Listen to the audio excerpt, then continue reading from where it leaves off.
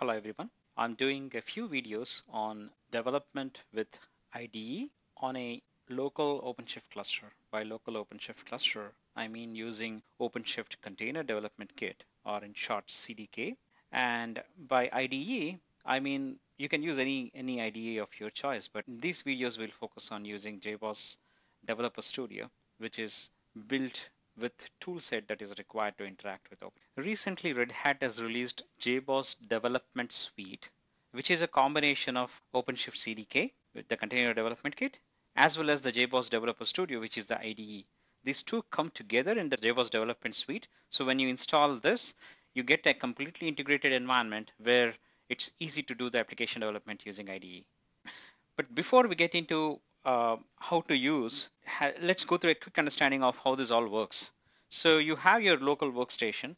You'll go and download the CDK. In our case, we'll do JBoss Development Suite, but that includes CDK, right? So download the CDK first. And in order to download that CDK and use it, you need to register with developers.redhat.com.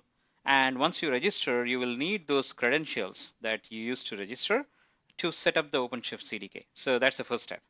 Next, once the CDK is downloaded, you start the CDK on your local workstation. The CDK will start up a new virtual machine. It uses VirtualBox by default, but you can also use, for example, if your workstation is a Mac, you can use Xhive or VMware Fusion, or if you're running on Windows, you can change it to Hyper-V if you wanted to run the VM with Hyper-V, or on Linux you can use KVM, but the common thing across all is VirtualBox. Once the virtual machine comes up, in the context of that virtual machine, the CDK will actually run a Docker daemon, right? That Docker daemon will go and pull OpenShift all-in-one image from registry outside. So if we are using CDK, this OpenShift all-in-one image will be pulled from registry.access.redhat.com. This all-in-one image is a complete OpenShift cluster. It has both master and a single node all put together into one container image. So the next step is CDK uses OC cluster up to start that OpenShift all-in-one image. If you have been following the OpenShift local environment on your workstation, you might have used OC cluster up. We use the same exact technology to start up a local OpenShift cluster, which is that all-in-one image on this virtual machine. So you have your workstation, you start your virtual machine. In that virtual machine, there is a Docker daemon running that goes and pulls the OpenShift all-in-one container image and runs it as an OpenShift container. That's how your OpenShift environment is.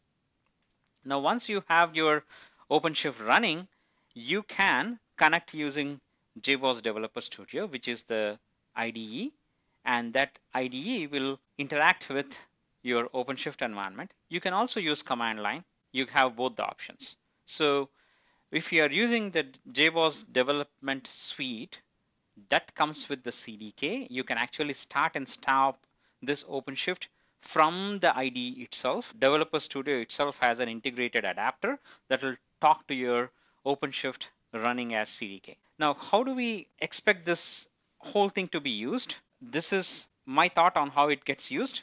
As a developer, you have your own local OpenShift cluster running on your workstation, and that local OpenShift workstation cluster is used from your command line or IDE to do the application development. And you can go through the iterations, build the code, test it. When you're happy with your code changes, you push those code changes into a source control repository. And at that point of time, your code can be moved into a real OpenShift cluster where you can do CI/CD, collaborative application development, along with other developers, QA, move to production, and the whole 9 yards. So in summary, developers have their own local development environment that they can use with or without IDE on their local workstation, and they have a collaborative environment on a real OpenShift cluster. That's how the whole thing comes together. Now in the next video, we'll see how to set up CDK on your local machine using JBoss Development Suite. Thanks for watching.